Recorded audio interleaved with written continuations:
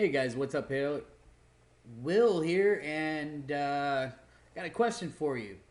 What do you think the diameter or the size of the Earth is? Now, here's why I ask, right? Um, Here's the picture of a globe. So they say our globe. Now, the only information that we have, the only facts that we have about the supposed facts, right?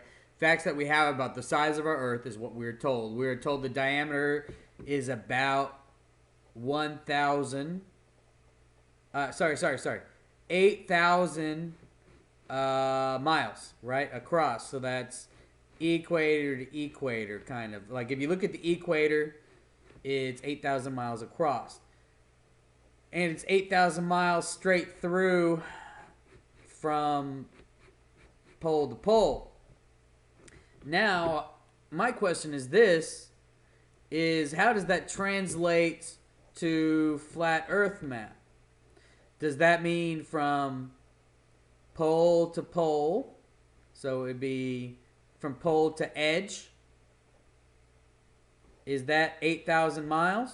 Because that's the distance that it would span. Well, I mean,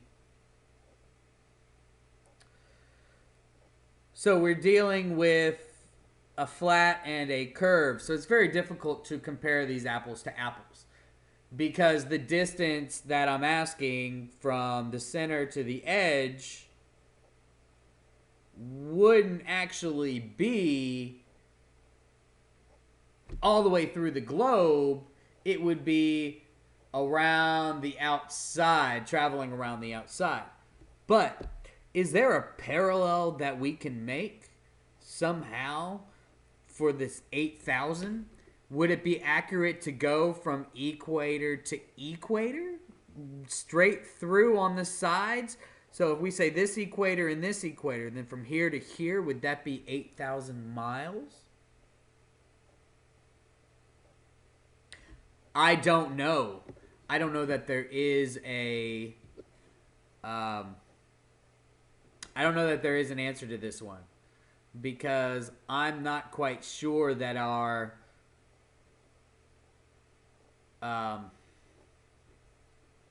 not quite sure that our measurements are exactly the same. Perhaps what is needed and what I'll look at next is looking at the scales of the lines of latitude and longitude, because they are different on the two models and what each represent. Where on the globe is the latitude and longitude the most normal, meaning where can we apply an attribute of, okay, here the latitude and longitude is about this many miles or this and that. And then if we could take that, possibly we can look and look at the expanding size and try to determine something.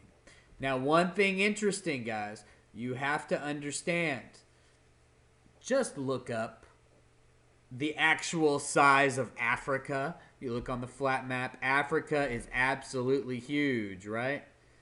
On world map, not so much. I mean, granted, we don't see Africa here, but it's just not as big on a globe as it is supposed to be in life. I mean, it just doesn't seem to be accurately represented. Possibly, is it because of its positioning? Being in generally the southern hemisphere. Well, that's a great question, because if there is a discrepancy, if there are discrepancies to anything, whether it be land mass, land flights, travel, latitude, longitude, scale, if there's discrepancies on a globe because something's in the southern hemisphere, so it's a wrong scale or something, then that points us to the scale on the globe of the southern hemisphere is not correct. So perhaps the the flat model scale is more correct, because all of this southern hemisphere has to be compacted down greatly to fit at the bottom. I mean, you have to understand, if we're talking about a globe, then these, look, you can look here. 1, 2, 3, 4.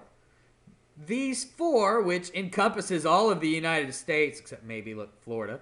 These 4 are like 1, 2, 3, 4. All this 4 land area down here. Look at the size difference and the amount that they would have to be squeezed down to fit them in that polar region. So the question is, we need to look at scale. We need to look at accuracy of latitude and longitude and scale, and see if we can find anything out about the size of Australia, the size of Hawaii, Australia, Africa, and South America versus the size of North America. Compare those scaled sizes for flat Earth. Compare them scaled sizes for globe Earth model and see which is more correct. I believe if we look for clues that are land versus scale versus map, that can tell us which of the maps is closer to the actual scale. So it's just some thought process. Maybe you guys can help me with this. Trying to get an accurate representation of scale on this map. So thanks a lot, guys. Hope you have some great things to add. I look forward to seeing what you're saying. Experiment for yourself. Try to find out, and know the answers are not in space. I believe the answers are from this world, on our physical world, and if you look anywhere else, you're looking to be deceived. William out. Take care. Peace.